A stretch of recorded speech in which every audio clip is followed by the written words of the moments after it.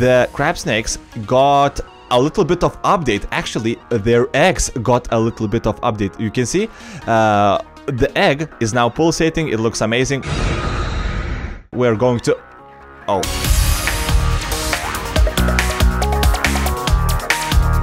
So, hello comrades and welcome to another awesome Subnautica's news episode, and today I am going to show you the thing that is going to guide you pretty much every single second.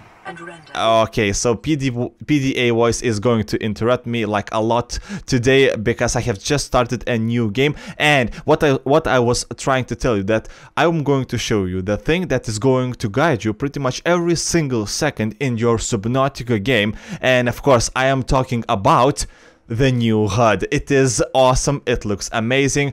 I've heard a lot of different opinions. Some people say that it is not cool. Some people say that they do not like it. But personally, I really love it. It looks a little bit more futuristic. It looks a little bit more awesome, I guess. The only thing that I am actually missing, now it will be, of course, very hard for me to express what I'm trying to say. The only thing that is missing for me, I would love to see the numeric percentage on, for example, the health of your character. Right now it's just a small circling red line, and I'm not exactly 100% sure. Is it 95%? I'm still alive, like 95%, 90%, 80%? No idea. In the last we had on the previous HUD, you could clearly see that, for example, you are alive at 100%, you are alive at 90%. This is just my opinion. You can always comment your own opinion in the comment section. I'm always reading them. I sometimes reply. I practically reply to every single one of you. And so yeah, this is the new HUD. And yeah, it looks awesome. Now, for example, if we jump down and if we start well, breathing the air, you can see the O2 bar is becoming like a bubbly bar. You can clearly see it. It looks awesome. It looks amazing. I really like it. And now we can actually go up and boom, it refills very, very fast. And you see the O2 HUD, the O2 indicator has seconds, indicating how much seconds you are able to be underwater. The same thing I would love to see with health, oxygen, with health, eating thing, and drinking thing. I have no idea how to express that, whatever. And yeah, maybe I hope that maybe game developers will change that a little bit. If not, well, it's still pretty awesome. Now it's not today, actually there is a lot of updates, a lot of smaller updates, and any second the PDA should say that I have 10 seconds left, but now, all right.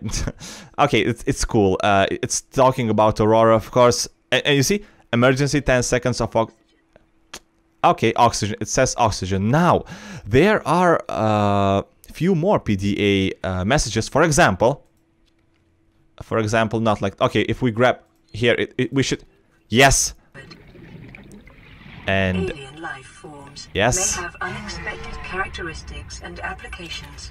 Utilizing alien resources is a proven survival strategy. Good.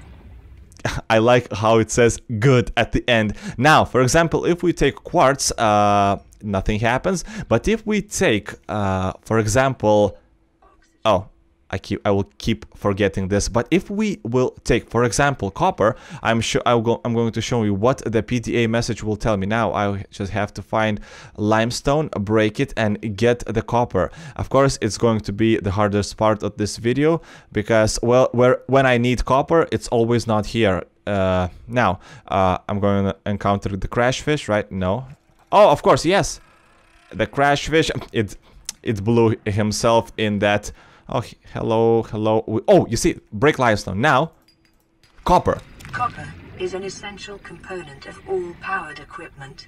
Your probability of survival has just increased by 11%. Awesome, by 11%. Now, it's not all that I wanted to talk to you about. Now, there are some minor updates. For example, as the game developers reduced damage of Stalker bite. As you can see here, we can see one Stalker in front of us, and now it should damage. Wow, what are you doing, Stalker? Please, can you damage me?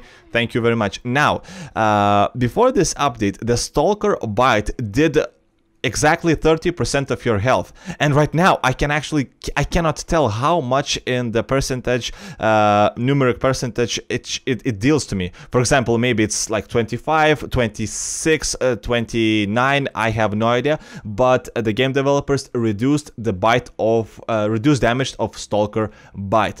Now we have to go to Jellyroom biome, because there are some more updates, and I will be there in just 1 second. So we are in the jelly shroom biome, and as you can see, the crab snakes are already lurking in those huge jelly shrooms. And now what I wanted to talk about, the crab snakes got a little bit of update. Actually, their eggs got a little bit of update. You can see the egg is now pulsating. It looks amazing. We're going to... Oh, I wanted to grab that, but yeah, apparently the crab snake was very upset at me and did not let me take it. Now, please. Okay, I have took one egg, and now we are going back, and we are going to just lay it down here where there is a little bit less light, and see how cool this egg looks like. Now, you see, creature egg. Let's drop it. And you can see it's pulsating. It's about, I guess it's about to hatch. It's awesome looking small little egg. Now, it's not over about the crab snakes. Actually, the game developers increased crab snake attack damage to vehicles, and yeah, it's been increased. They deal a little bit more damage. That is awesome. So if you would like to go here with your Seamoth or with your prawn suit, be aware that the damage to vehicles was a little bit increased. Now, I need to eat something, but not right now.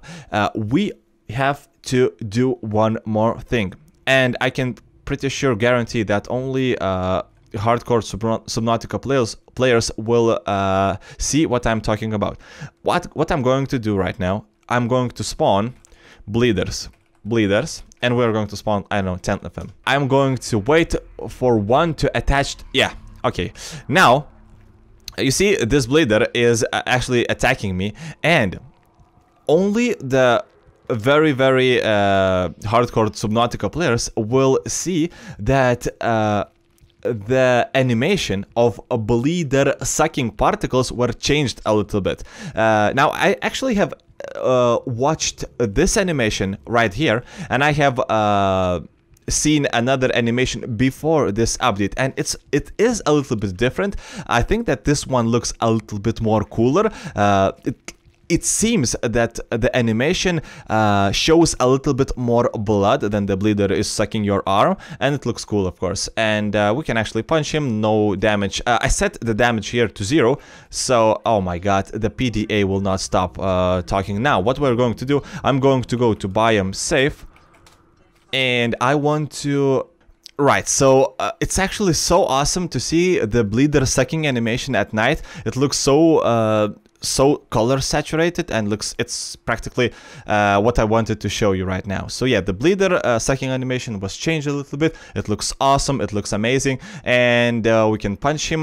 We can actually set damage to 1, and we can punch him, and he should get off my arm pretty fast, and boom, he should go into the water. Alright, so comrades, that's it, and no more news and updates right now. I hope you enjoyed this new HUD that we have right now. It is blinking a little bit. It looks awesome, I love it, and yeah, I hope that you enjoyed this episode. If you did, you're always welcome to leave a like, subscribe to this channel, and as always, comrades, I will see you all tomorrow in the next episode.